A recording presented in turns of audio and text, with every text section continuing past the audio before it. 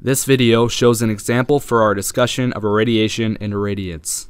Average irradiance is a useful way to characterize the amount of energy on a surface over a period of time. Here is a quick example of how to calculate average irradiance. If the average irradiation on a surface totals 5 kilowatt hours per meter squared over 10 hours, what is the average irradiance over this period?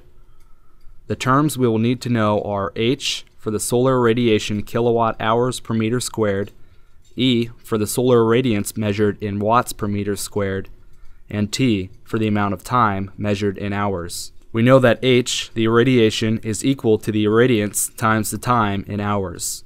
So solving for E, the irradiance is equal to H over T. We'll carry the units to keep them straight, and we will see that the hours in the numerator and in the denominator cancel. Plugging in, we find that 5 kilowatt hours divided by 10 hours equals 0.5 kilowatts per meter squared, or 500 watts per meter squared.